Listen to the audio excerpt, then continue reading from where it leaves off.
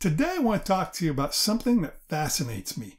Things that you cannot do easily with digital photography alone without optical help. Of course, it's a broad subject and it's a briskly moving target, so I'm sure that you can do all this digitally and it'll be doable soon enough. For example, with a really nice lens, you get that creamy bokeh, the blurry background that I don't have here that looks so good in portraiture.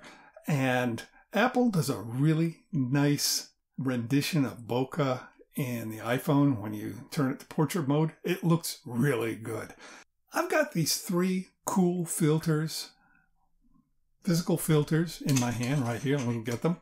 Three cool filters that you can't easily replace digitally. And I'm going to go into a lot of detail about one of them in particular.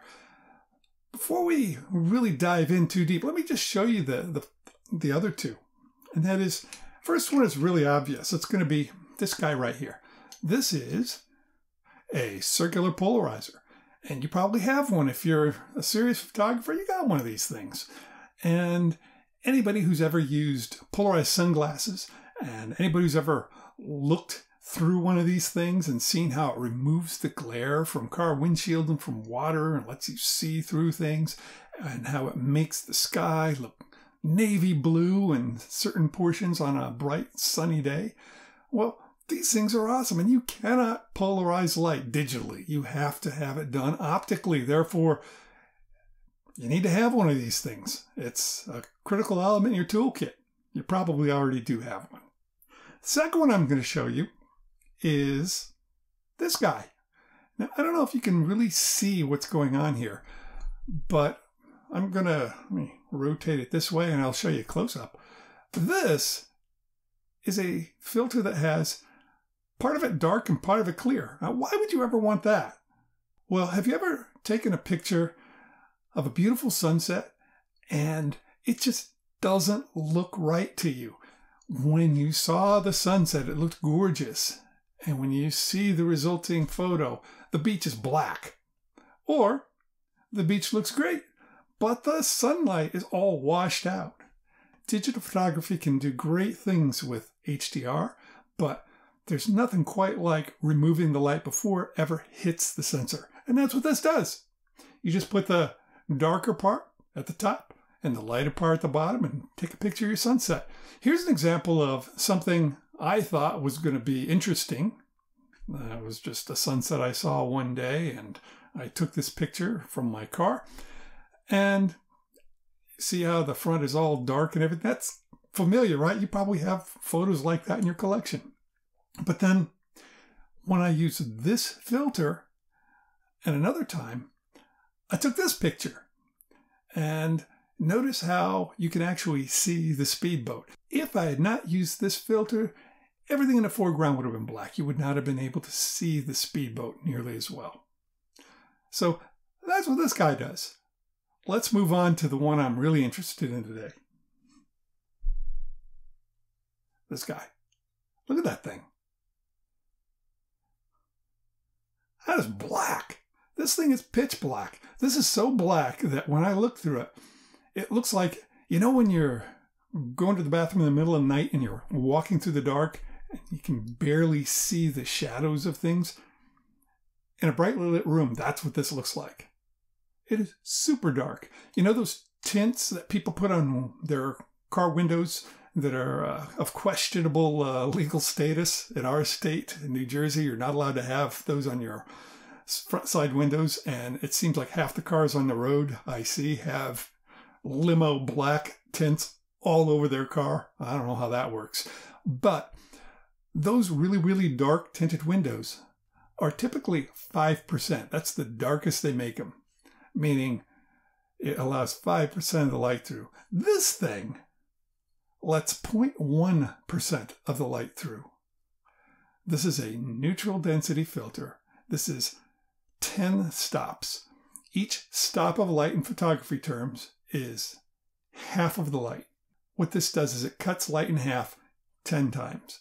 Let's figure the math out. 2, 4, 8, 16, 32, 64, 128, 256, 512, 1024. 1/1024th, you can round that easily enough to 1,000th. This lets 1/1000th of the light through. In fact, the rounding is so common that that's what's printed on this side. This says it's 10 stops and 1000x. So what this will do is it multiplies your shutter speed by 1000. That's the essence of what this thing will do. Of course, we're talking about the exposure triangle, therefore you can handle that 1000 any way you want, but the essence of it is it multiplies your shutter speed by 1000. Why do you want that? How do you make a photo like this? Look at all that water. Doesn't that look beautiful? Imagine on a bright day, could you take that photo? How about this one? Again, could you take this photo on a bright day? Before I tell you the nitty-gritty details of how this works, let me just tell you how to use it. Buy one of these things online. It's called a 10-stop neutral density filter or a 1000x neutral density filter. Get a really good one, and you might want to buy step-up rings so that you can get one size and use it on all your different lens sizes. Get that. Then put it on your camera.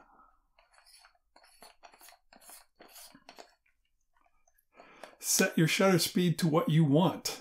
We're going to go to T, and we're going to use the internal setting to set that to 4 seconds.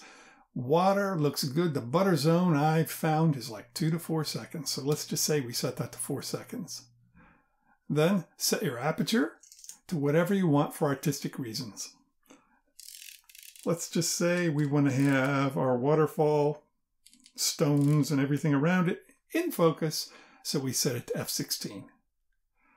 Now take your ISO and set that to auto. There we go. And let the camera do the rest of the work. This is a mirrorless camera, and of course the image is going to be shown on the back here. If you're using a DSLR, you have to put it in live mode where the mirror locks up, because you're not going to be able to see. You're going to look through the viewfinder and you're going to see black. The thing is like welder's goggles. So put it in live mode. That way you'll see what the image is going to be on the back. And then you can focus and compose your shot. There may be a setting you might have to set which controls whether the camera shows the image as it will appear when exposed versus trying to always make it look good. I don't remember if I had to do that, but in any case, you'll know it because you'll put this thing on and you'll either be able to see the image or you won't. So set it all up, put the camera on a tripod. You are taking a 4-second exposure after all, and then take your shot. If you really want to be fancy, you can use one of these. This camera accepts one. Real old school. And you use it because you don't want to shake the camera. It's probably not going to be a big deal with exposure like that, but you can either use a shutter release or use the timer and set it to a 2-second time delay so that when you press your shutter, you take your hands off, 2 seconds later it takes the shot. And you're golden. Let me tell you how this thing works. It's not that complicated, but this is the, in photographic terms, imagine that you want to use this camera on a bright sunny day. Now, old-time photographers use a rule called the Sunny 16 rule. What that says is you set your aperture to f16, and it doesn't matter what lens you have, what camera you have. f16 is f16 the world around. It's just an amount of light that's coming in. So if I set this lens to f16, it's the same as you doing it on your Nikon or somebody else doing it on your Canon. Then you look at whatever ISO film you put in your camera, because of course on a film camera you put a roll of film in, and that roll of film has a natural ISO, like we'll assume we put ISO 200 in it. Great.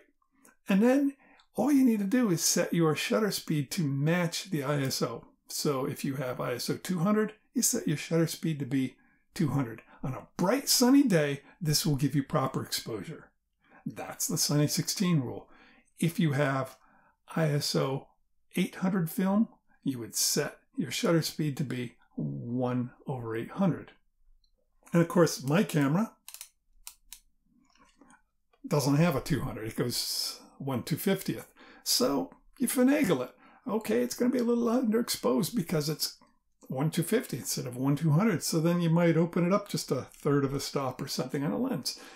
But this gives you a starting point. Well, now that we're using our Sunny 16 rule on a bright sunny day, and we've set everything to be the ISO 200, the shutter speed of 1/250th of a second, and our aperture of f/16. What if we want to take a photo of the waterfall and we want to take a 4-second exposure? So we go here and we change our shutter speed. We dial that to 4 seconds. The camera has to adjust exposure to match. And there's only so many levers that the camera can pull in order to reduce the amount of light coming in so that you can do that whole 4 seconds. It can change the ISO, it can change the shutter speed, and it can change the aperture. Now, we're not going to change the shutter speed because we wanted 4 seconds. So the camera can only change ISO or aperture. The ISO, we're in the basement. This camera in my hand will only go down to ISO 200. No more you can go. Aperture, same problem. We're in the basement. This aperture of f/16, that's as tight as this little lens will go. I don't have an f/32 or anything like that. That's just because f/16, that's it.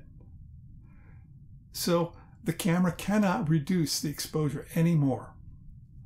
And if we take a look at what we've done, we've taken 1/250th of a second. We've multiplied that by 250, give us 1 second, and then multiplied that by 4 to give us 4 seconds.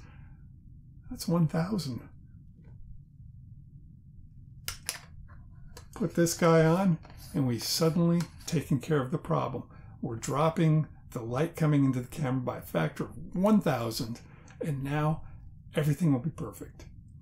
Again, don't worry about all these details. Just set your shutter speed where you want it. Set your aperture to something nice. Set your ISO to auto and let your camera do the rest of the work. These kind of photos are really neat, and they have this neat artsy feel to them, and you just cannot produce these directly without doing manipulation any other way. I think these shots are awesome. Go out and have fun. Thank you for watching.